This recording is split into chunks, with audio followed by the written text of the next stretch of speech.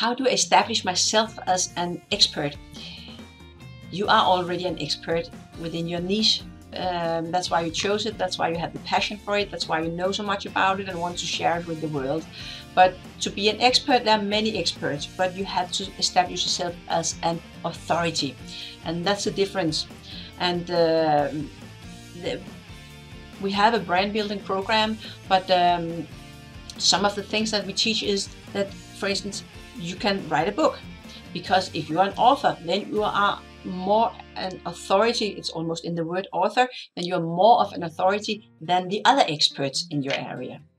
So if you imagine that you are going somewhere and you go to an exhibition and you want to buy some solar panels, and you have 3 vendors standing there and they are selling more or less the same, and they are giving you this almost the same brochure.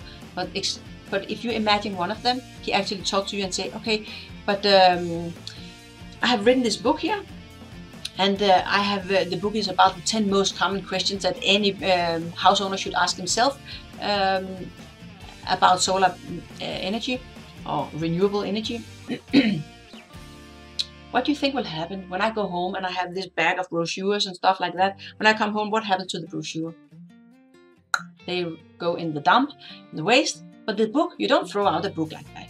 I keep the book, and maybe when I'm gonna continue my research for these solar panels, I will take that book again and I will look into it. And of course, I will call that guy who gave me this book, because he must know something. He actually wrote a book. So that's a very brilliant way to build authority. It's a good way to start. I have a small program called How to Write a Book in 7 Days. And that's actually where I teach you how to make a book very simple. But it's a good way to establish yourself as an authority.